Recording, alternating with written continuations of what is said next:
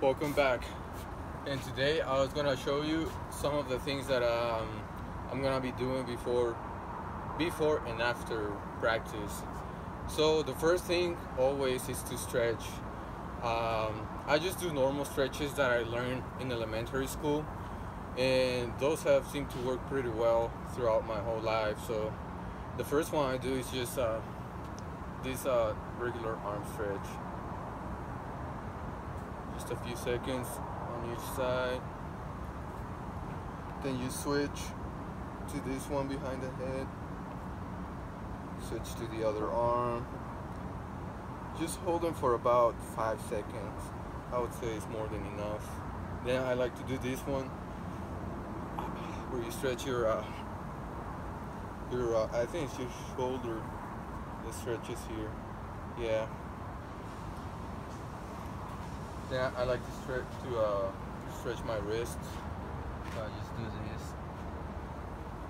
I put my fingers on the edge, on an edge, and then I just press down. And you do the same on the other side, like that. You lean back a little bit with this one, and then again here. Now you're gonna stretch your quads. Oops. Like that.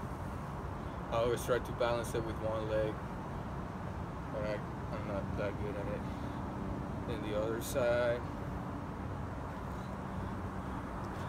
Now your hamstring.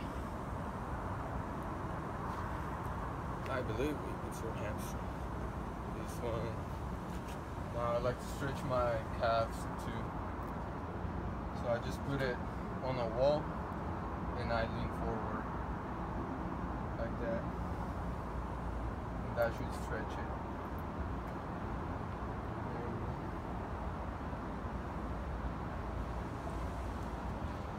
Then I like to do it to the other side, stretch.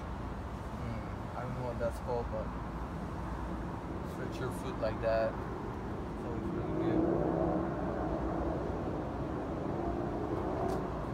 Then to prevent rolling your ankles, these are always good. And even if you're not practicing, it's always good to do it because it strengthens your joints. Like that. Then this one too.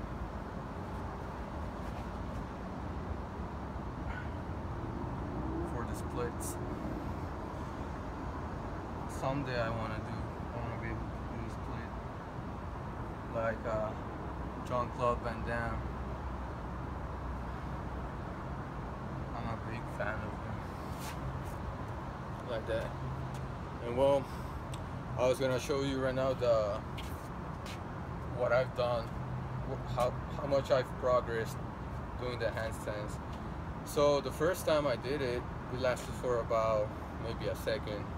So let's see how long I last right now.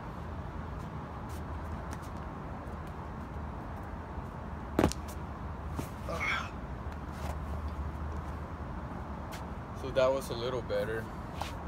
And then I was gonna show